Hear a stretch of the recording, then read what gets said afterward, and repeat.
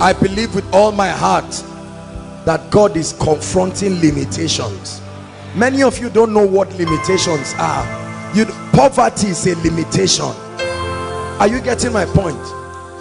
Spiritual bankruptcy is a limitation. A prayerless life is a capital limitation. A wordless life is a limitation.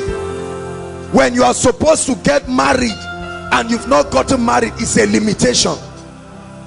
Academic backwardness. See, there are very few people who are here for sicknesses and all. Is limitation. That's the name of what you are going through. Hallelujah. Before I prophesy, we'll soon have the last session and then we're done. We're still going to pray. Don't be tired. I beg you, just follow through with me. If you believe that I hear God, and if you believe we are walking by the Spirit, I'd like you to pray. Hallelujah. Limitations. I know a brother, listen. I know a brother that for many years this gentleman was so gifted, but I'm telling you, nothing was working in his life. Please hear me. This is a true story. Very gifted, but things were tied down. Hallelujah. He did everything that he knew to do, but when God made him know that these things are limitations, he took a quality time of his life challenging it. And brothers and sisters, when he prevailed, doors were open. It was as if the blessings have left heaven, but to now come to this realm. And Daniel remained in prayer. Please hear me. Anything that kills your prayer life has stopped you from your breakthrough. It's not the issue of I'm called into the ministry of prayer or not. Forget that nonsense that the devil brings. Men ought always. Luke 18:1, he spake this parable. If you are alive, you don't pray because of fear. You pray because it's a spiritual transaction. It makes things possible in this realm. Hallelujah. We are going to pray one more time, and you're going to say, Lord, one more time, visit this issue of limitation in my life and my family. Hallelujah. Listen. Mention the aspects where you are facing limitation. Don't feel embarrassed. Mention them and say, Lord, let your fire come upon it. Lift your voice and pray. Koinonia, pray. Pray your way to breakthrough. Sopata, Teka, Repotopakata, Senteteke Pretekete, Suporia Tadaraba. We lift up an incense of prayer. We lift up an incense of prayer. We lift up an incense of prayer. We lift up an incense of prayer. Change lives. Break limits. Financial limits. Soposata.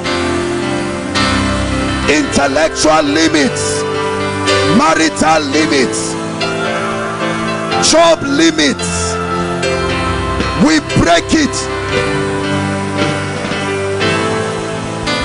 Sopotopata. We break limitations. Business limitations. Ministry limitations. Limitations of potentials. Hallelujah. The last prayer point. Hallelujah. The last prayer point. Every time limits are broken, the Lord will bring a man to hold your hands and create the opportunity for the next level of your life. Are you hearing what I'm saying? Bishop Oyedeko will say there are days and there are certain days. May this night be the certain day. Listen, your next level is in the hands of a certain man.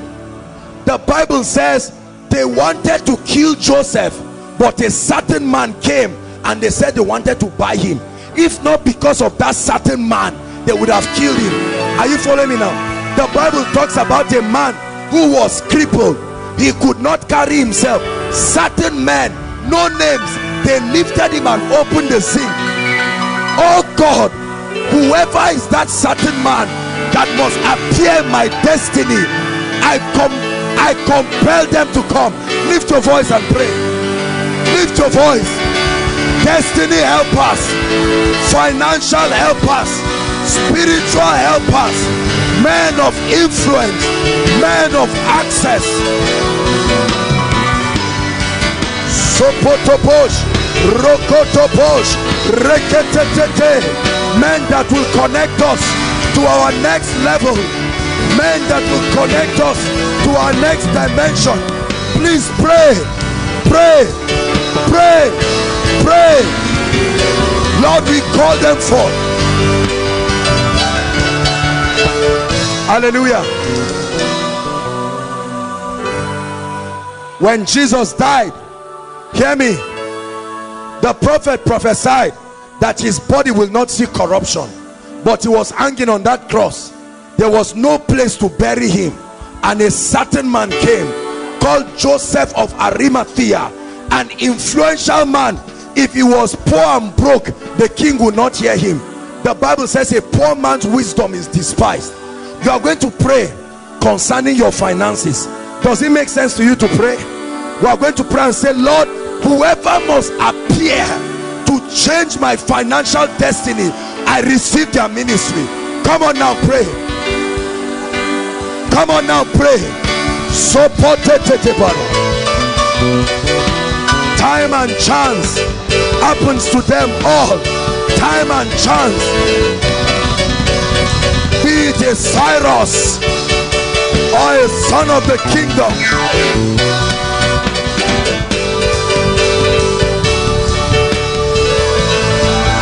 Pray.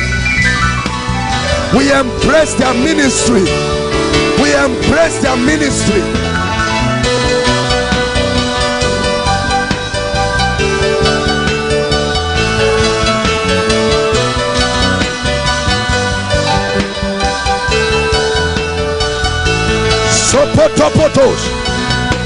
I call them forth. Come on, pray. I call them forth. Men of influence, kings, destiny helpers, spiritual helpers, financial helpers, academic helpers, men of influence, men who can talk to kings. Pray.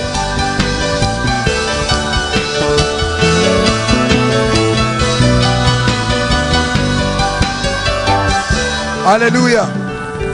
Please leave your neighbor.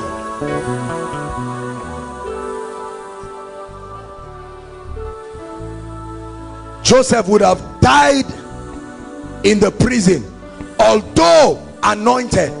There are many people here, your anointing will remain dormant until God sends a man to see it, announce it, and let the world celebrate it. John the Baptist announced Jesus's ministry. Are you hearing what I'm saying? There are many of us, we have great ideas, great businesses, but there needs to be a certain man who will let the world know that great things are happening here. Please hear what I'm saying. There are many of you, your academic qualification is bigger than where you are. You have done your best. When you have done all you need to do, you need another man who is not you. Are you hearing what I'm saying? Certain men, certain men.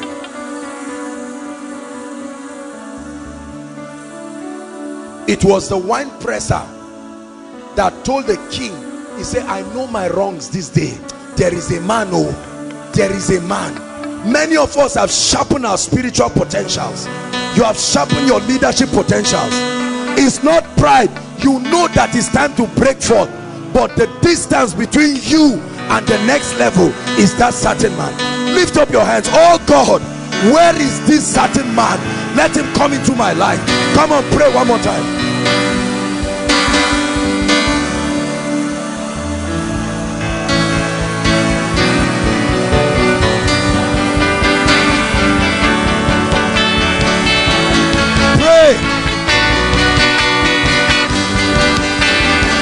takes one man to change your business, one man to change your ministry, one man.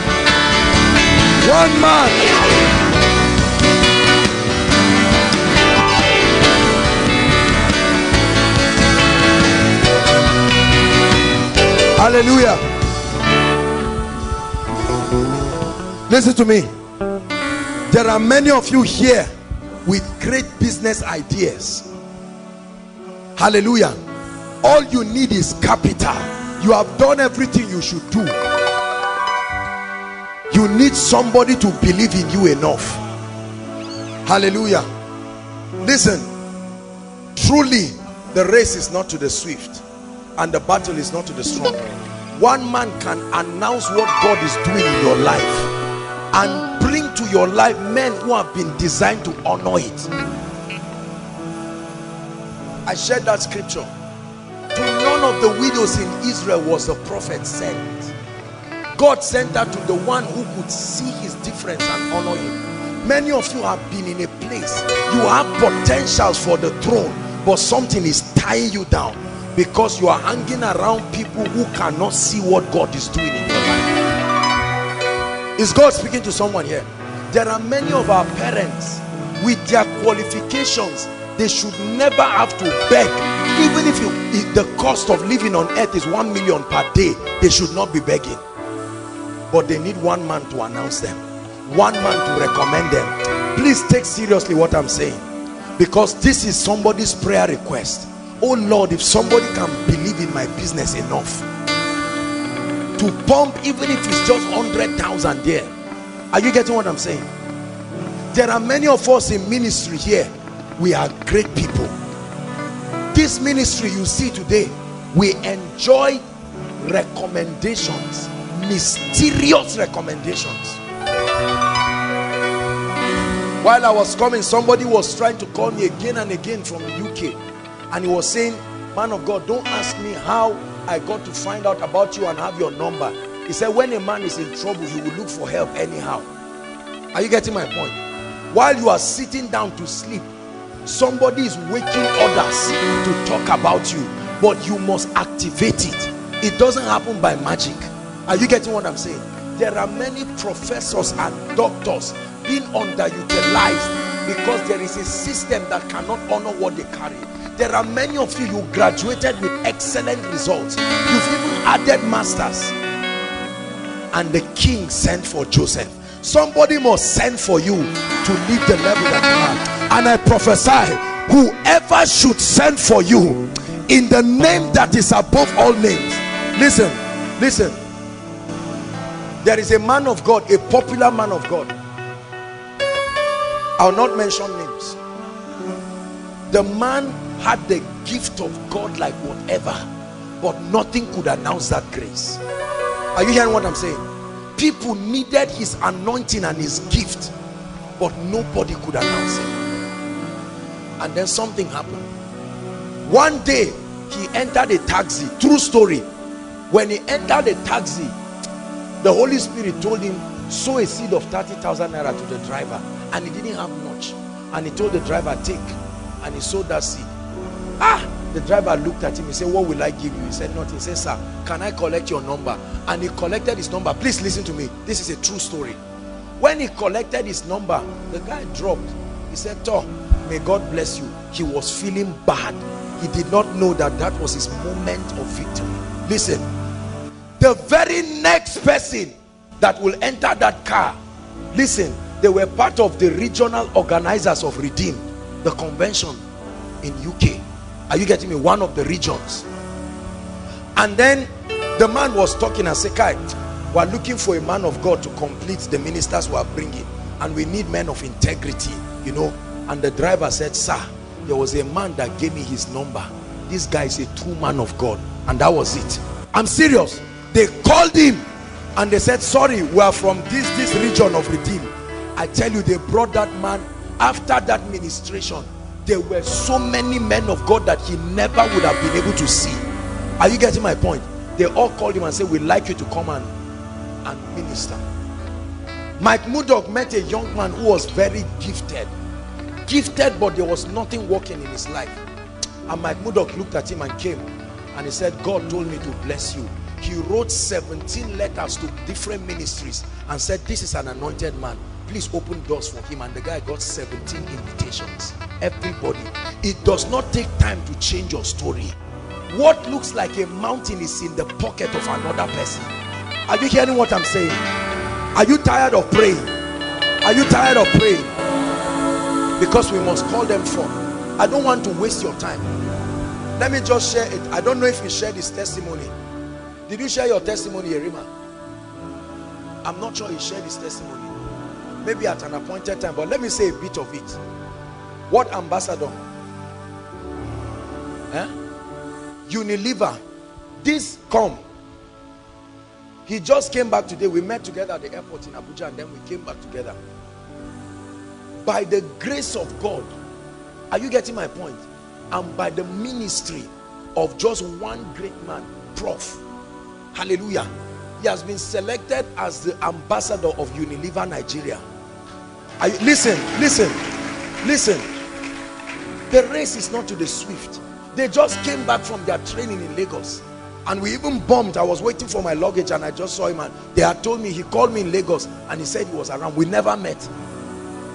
How God can change a man's story. My father worked for more than 10 or 15 years as assistant director of engineering. There was no man to lift him. His genius were rising and they just trampled this man.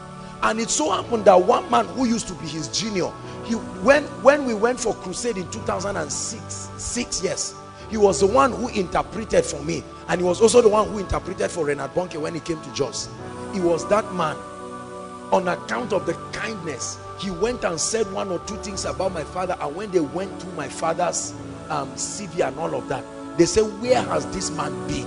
They said immediately he should leave Jos and report to Lagos. He has been there for 3 years now. Many of us are praying, Lord, take me to the next level. I'm telling you the secret.